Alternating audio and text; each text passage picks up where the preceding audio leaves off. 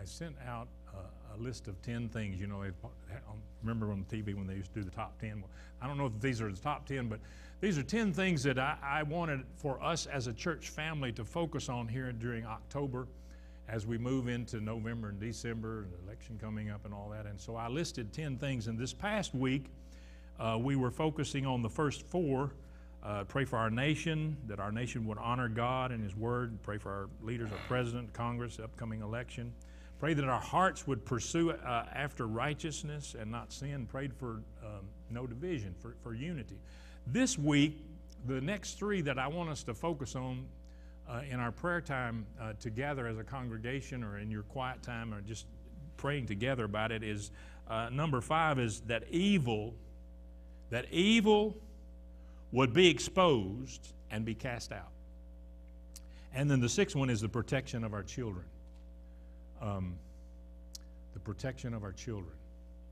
Not just physically against the pandemic and those that are in school.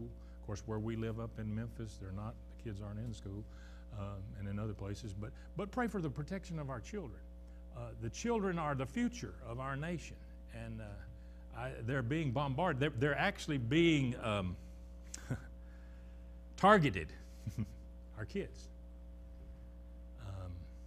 Human trafficking, of all things. Pray for the protection of our children. And of course, most of us have grandchildren, so I'm widening it out for our children, our grandchildren. And then the third thing for this week is just God's protection. I don't know about where you live.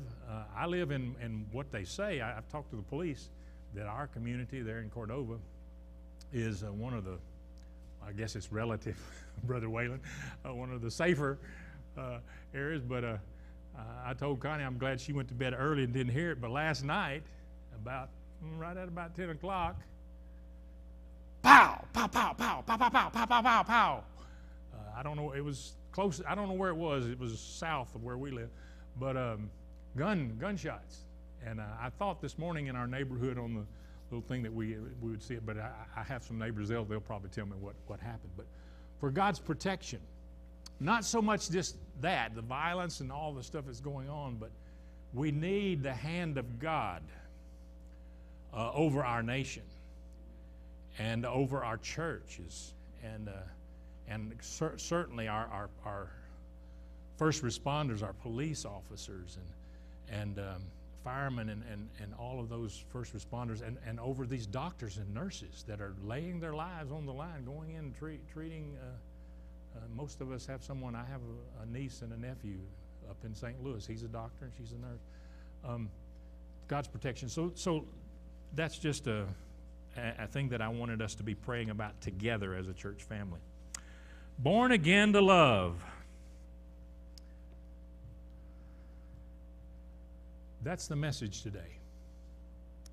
You know, our culture has taken some biblical words, and our culture has redefined and cheapened, I believe, them so that they no longer mean what the Bible intended them to mean.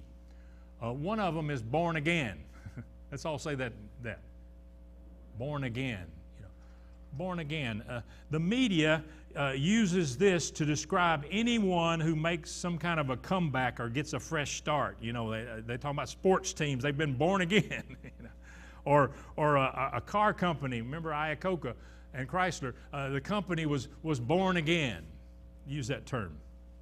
George Barna, the Christian researcher, says that over 50% of Americans say that they have been, quote, born again. Born again. And it may have involved praying to Jesus and turning from their sins and trusting in Him and really being born again. But I believe in many cases they have no idea what the Bible means about being born again. And then there's this other word. You know, in the Bible, in the Greek language in which the New Testament was written, there's 3 words. In English, we only have 1 word, and it's the word Love. Love. We say, you know, I love pizza. When we were coming to church this morning, there in Germantown, there's a big sign up there, I love Germantown. Of course, you've seen the ones with the white and the red hearts. I love New York. But what does it mean? What does LOVE mean? I'm bringing up these two terms because they are central to the understanding of the passage that we're looking at this morning. If we allow our culture's devalued definitions of these words to affect the way that we think about them, we will miss what God is saying to us this morning. We have to keep in mind the biblical definition of these words, and we need to reject our culture's definition of them. You know, in the Bible, the word that's most often used for love is the word agape. And that word is speaking about God's kind of love. It's self-sacrificial love. It's a love really that only God can produce. And we're going to see that. You can't muster it up, folks. It can't be humanly done. But it's the love that Jesus demonstrated when he says, for God so loved the world that he gave his only begotten Son, that whosoever believes him shall not perish but have everlasting life. But you remember where these scattered believers that Peter was writing this letter to were made up of both Jews and Gentiles. That was a radical, in that day, that was a radical cultural mix in that day, and they were being persecuted for their faith. You know, suffering and difficulty, we all know this, turns sometimes small irritations into conflict in our relationships. And sometimes it triggers friction that otherwise might not exist. But when trouble comes, when suffering comes, when difficulty comes, if we're not careful, just little bitty things, I'm talking about little bitty things, become blown out of portion. And that's what we see here. Now, after learning that Christ followers should have a holy lifestyle, we learn this morning that the new birth demands a new kind of love. If we're followers of Christ, we're commanded here with a new kind of love. New birth brings new love. Let's say that. New birth brings new love. That's what it says. That's what we're learning today in the family of God. Christ followers must love because they have been born again through God's imperishable word. And as we saw last week, we are to be holy. That simply means that we're to reflect who God is. That's what it means, being set apart. That's the word we don't use that word a lot now. When I preach like holiness, most of them probably never heard a sermon preached on holiness. But that's what it means to be holy. And we learned that because our Heavenly Father is holy, and we're to be holy, and He's our judge, and we've been redeemed, we've been bought with the precious blood of Jesus Christ, and now we see that the kind of holiness that stems from the new being born again has to work itself out in love of our fellow believers. That's what he's talking about here. So I want us to look this morning first at two aspects of the new birth, what it means to be born again, and then we're going to look at this new love that has to follow from that. So first of all, notice with me this morning that the new birth, being born again, truly born again by the Spirit of God, is marked by purity of soul in obedience to the truth. Notice he says, since you have purified your souls in obeying the truth through the Spirit. Brothers and sisters, this tells you and me that when you were converted, when you trusted in Jesus Christ, when we're converted, a person begins a new life of obedience to the truth of God's revelation in Jesus Christ. And the outward symbol of that, of course, is baptism. It pictures the inward cleansing from sin that takes place in a person who puts their trust in Jesus Christ. But let me be clear about two things. Baptism does not save anyone. Folks, you can go through that water up there and be baptized 100 times. It won't save you. You see, baptism is a picture of what's already happened on the inside. It is important. The Bible says, actually, we're commanded to be baptized. If a person says they're a Christian, follower of Christ, and they haven't been baptized, they're disobedient. The Bible says we're to be baptized. But baptism doesn't save us. Personal faith in the shed blood of Jesus Christ on the cross saves a person from God's wrath and judgment. Amen? Amen. But baptism is a way that a person who's trusted Christ confesses Jesus publicly. It's an outward expression of the obedience to Christ that reflects an inward reality of saving faith in Him. Of course, you all know I'm a missionary. You can take a missionary off the foreign field and it doesn't change him. But let me ask you this morning, in many parts of the world, where Connie and I live for more than 30 years,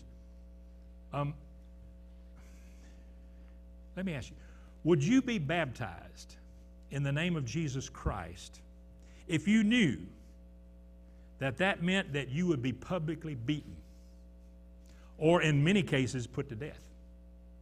Because that's the way it is in many parts of the world. Or a little bit lesser, where we were in the Philippines, be disinherited.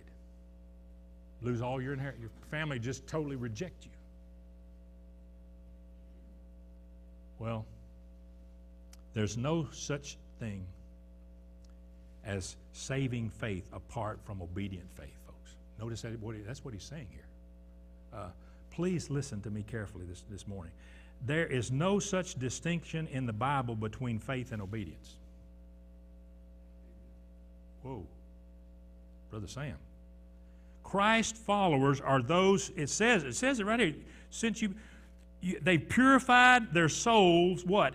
In obedience to the truth. Listen to Romans 1:5 says that they preach the gospel to bring about the obedience of faith among the disciples, among the Gentiles. Through him we have received grace and apostleship by obedience to the faith among all nations in his name, Paul says in Romans 1:5. Romans 10:16 says something very similar. It says, but they have not all obeyed the gospel. It didn't say believed. It says they have not all obeyed. For Isaiah says, Lord, who has believed our report? Belief in faith, belief in obedience. Believing and obeying are used interchangeably in the Bible so many times. Listen to 2 Thessalonians 1:8. Jesus is coming back. Amen? We looked at that in Thessalonians, and it's in here in 1 Peter 2. But it says, when he comes back in flaming fire, taking vengeance on those who do not know God and on those who do not what? Obey the gospel of our Lord Jesus Christ. Faith and obedience in the Bible are the same. John 3:36 says this, he who believes in the Son has everlasting life, and he who does not believe in the Son shall not see life, but the wrath of God abides on him.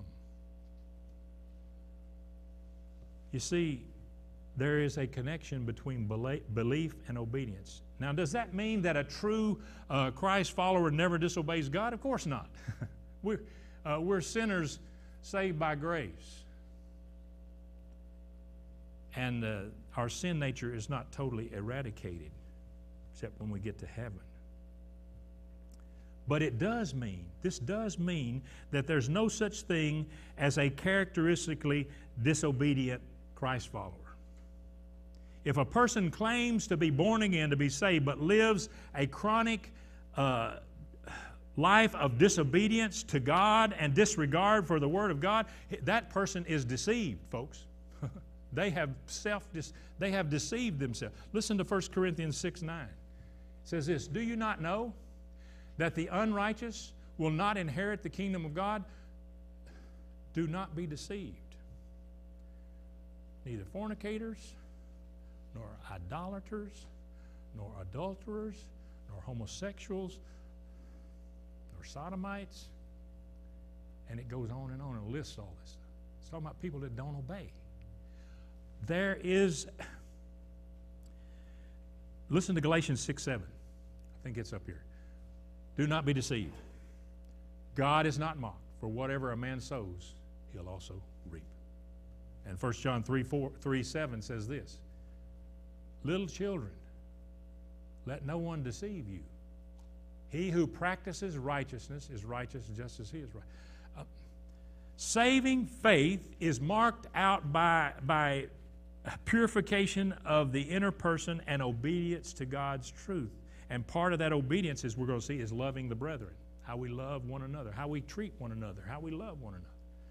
And so, first of all, we've learned that the new birth is marked out by being purified on the inside through the truth of God, through the word of truth. But the second thing we learn is that being born again, the new birth takes place through God's imperishable word, this word of God here. Look at it. Since you have been born again, having been born again, verse 23, having been born again, not of corruptible seed, but of incorruptible through the word of God, which lives and abides forever. You see, the idea here is that the new birth, which takes place through God's eternal word, brings us into a new eternal family where God is our Father. The only people who can really call God their Father are followers of Jesus Christ. Did you know that? We become part of a new eternal family. And God here in His Word through Peter shares two facets of the new birth. The new birth is affected by God's Word, not by man. Not by man. It is God who saves. And He does it through the Word. He does it both through the preached Word, through the written Word. Listen to James 1:18. James 1:18 says this. It says, of His own will. He's talking about God's will, not our will. Of His own will, He brought us forth by the word of truth, that we might be the kind of first fruits of His creation. You see, the only way that we can know God is through the revelation, through the revelation that He's given us about who He is. And He's chosen to make a record of it, that revelation. And it's in the Bible. This is it right here. This is it. And wherever the Bible, folks, has gone, and the gospel, the good news about Jesus Christ that's recorded in the Bible, wherever that's been preached, the miracle of new birth takes place. I remember the first time that I shared the gospel up in Lake Cebu in the southern Philippines, up in this beautiful mountain area, beautiful lake called Lake Cebu. I'd studied the language for 8 months, and I was about ready to give up. But the Lord gave me an opportunity to go visit the place where we were going to live, because in language study we lived in a different place. And I remember sharing the gospel, folks, and almost everybody there trusted in the Lord Jesus Christ. You see, because they had not heard the good news. They had not heard it. They lived in fear. They believed that God was a bunch of spirits that lived in the forest and in the trees, and God was the owner of all this stuff. But they lived in fear. They offered animal. They would kill chickens and stuff. But when they heard the good news of Jesus Christ, they were born again. And now that tribe, by the way, not because of anything we did really, but that tribe now is almost 40 or 50% Christian.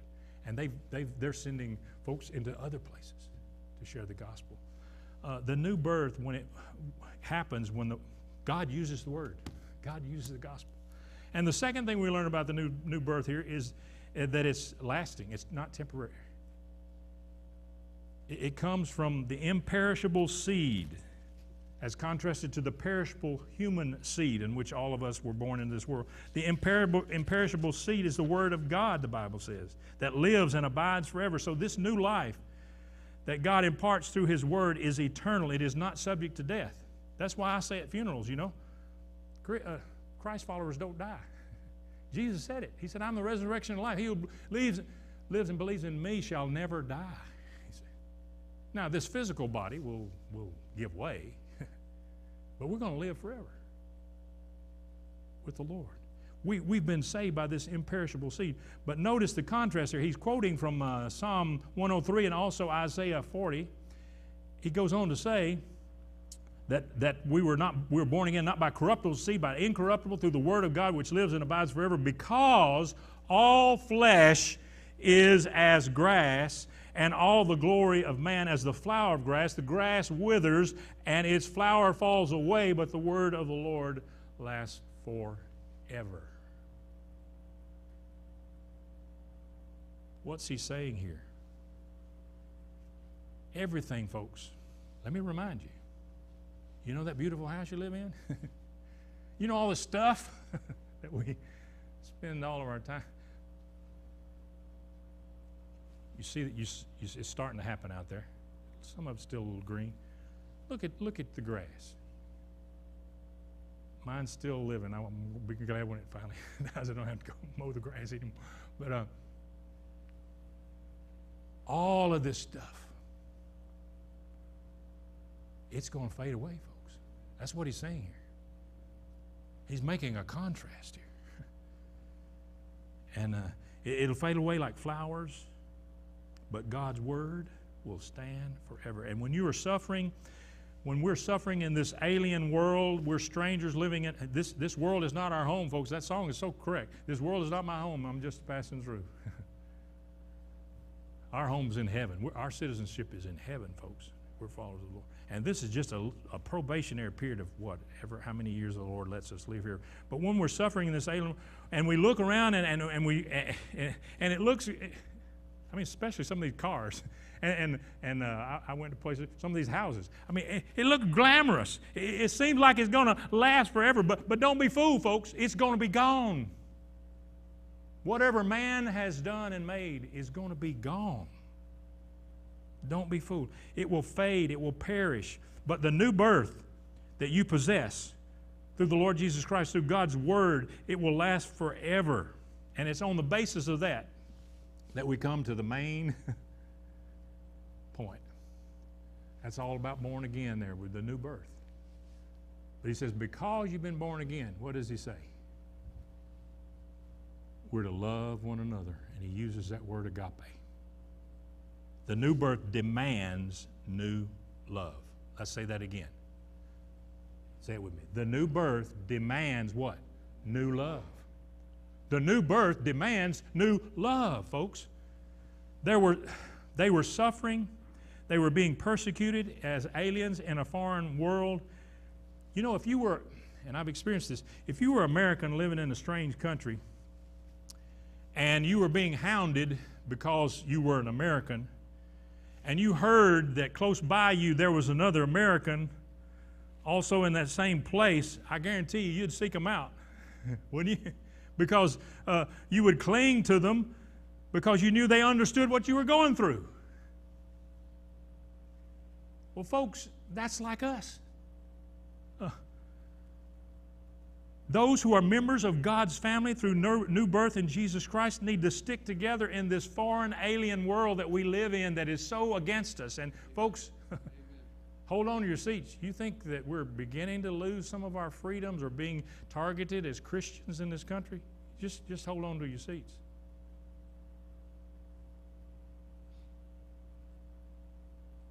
This new love is necessary. It is a necessary result of the new birth. But folks, what I want to say to you this morning, this is the crux of everything. So if you hadn't been listening, listen right now. This kind of love, it's not automatic.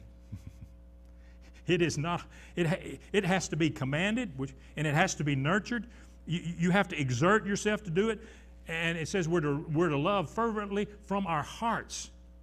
Listen to 1 Thessalonians 4, 9, and 10 that we've already looked at. But it says, but concerning brotherly love, you have no need that I should write to you, for you yourselves are taught by God to love one another. And indeed, you do so toward all the brethren who are in all Macedonia. But we urge you, brethren, that you what? Increase more and more. He said, yeah, you're loving one, but do more. Increase more.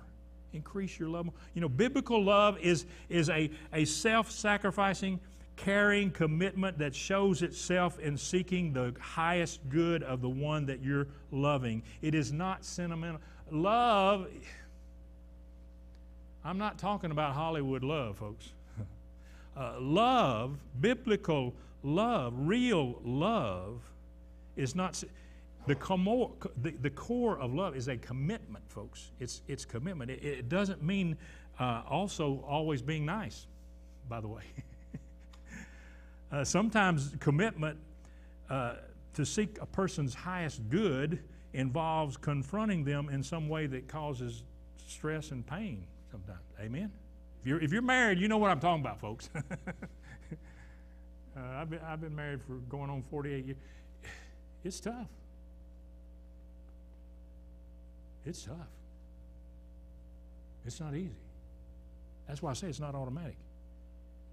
But love is always caring, even when it has to confront, and it's not devoid of feelings or compassion or tenderness. It usually involves some kind of sacrifice on the part of the person that's giving it or extending it. The highest good of anyone, folks, is that he or she comes under the lordship of Jesus Christ, so that his life will ultimately, now and ultimately, bring glory to God. And so this love is described here. Notice how he describes it. Three ways here. First, he says sincere. It's to be a sincere love. Notice what he says in verse 22, last part. In sincere love of the brethren. What does that mean? What is sincere? Biblical love is not affirming and gushy to a person's face, but then disparaging when they're gone. It's not manipulative. Trying to butter the person up for one's own advantage while your heart's really not right. Biblical love doesn't try to use someone for your own personal gain. It's sincere. And then he says it's clean. Notice the second one. Fervently love one another from a clean heart. You see, love is not impure. It has to stem from a clean heart, the Bible says. And then finally, notice he uses this word fervent. Love one another with a fervently. That means the word there literally means to stretch out. It literally means to strain. That's love. Strain to love one another. That's the kind of love. It implies effort. It implies emotion. It's like, a beautiful illustration is in Luke 22:44, when Jesus is there in the Garden of Gethsemane on his knees crying out to the Father. And he said, Lord, if there's any other way. You see, he was human. Jesus, except for sin, he never sinned. But he was, you cut him, he bled. We know that from the cross. He was human. And so there he is. He's pouring out his soul to God. He said, Lord, if there's any other way, let this cup pass from me. But not as I will, but as your will.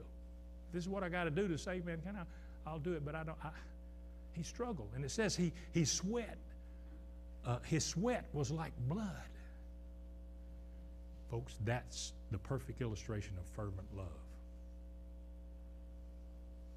It's also illustrated, you remember when Peter was in prison?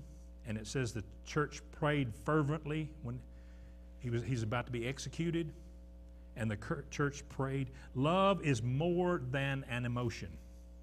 It has emotion, but it's a whole lot more than that. Agape. It can be commanded, and it involves our will.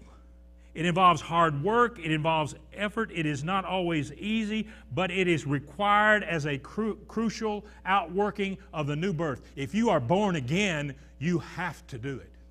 That's what it is. That's what it says here. It has to work itself out.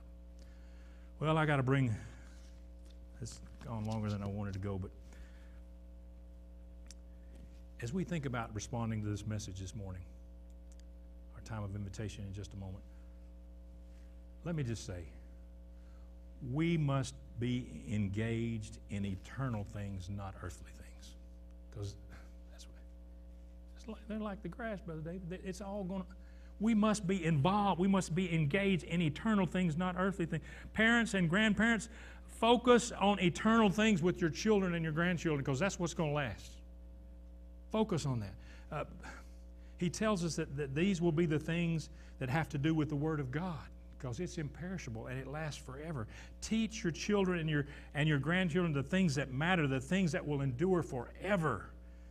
And as a church, Temple Baptist Church, let me say this morning to you, as a church, we must avoid flashy programs and the latest fads and all this stuff, all the periphery. You see, so many of our churches there, sad to say, it breaks my heart. Boy, they're appealing in some ways, but that's not the church. We must commit ourselves. You see, these things are grass and flowers. The grass and flowers of human effort. If we are to be a biblical church, we must preach and teach the Word of God. That is all we're about. We must be diligent. We must be purposeful as we steer clear of the grass and the flowers, and we must look to the unfading, eternal Word of God. So let me just close by asking you a few questions this morning. And I know they may sound pointed, but I think we all need to hear them. Have you been born again? Have you truly been born again? Do you have a new nature? Yeah, you have the old nature, but have you put your faith and trust in Jesus Christ alone and what He's done? You say, well, how can I be sure? Well, there's several tests in the Bible. Do you obey God's Word? When you hear the Word of God, do you seek to obey it? Not that you're going to obey it 100% of the time, but is that the bent of your heart? You see, it's not that you never sin, but it's the desire, the bent of your life to please the Lord, to love Him, the one who gave Himself for you. It is impossible for us to love others as God wants us to if we've not been born again. So when you see all of this crime and all this stuff going on, folks, that should not shock us. I know it does. But people who do not know God cannot love. They have not been born again. They have not been changed. So we should not expect them to. That's why it's so important that we need to share the gospel. We should live out our faith. So today, put your trust in Jesus Christ as your Savior and Lord. But here's the biggie. Here's the biggie that I want to leave with you to respond to this morning. The question. Are you working at loving as you should? God's Word says here that if we have been born again, we must work at having a sincere, a clean, a fervent love, especially toward Christ followers, others who are a part of the family of God. And you may need to begin at home, I don't know, or with some extended family member. It may be someone in this church that you don't love like you ought to. If you have received the new birth, you've got to work at new love. What did I say? New birth. Let's say it again. New birth demands new love. New birth demands new love. If you've been born again, you must love. As Christ has. We love Him because He first loved us. When our girls were growing up, our daughters, we used to sing scripture songs, and one of them was 1 John 4, 7, and 8.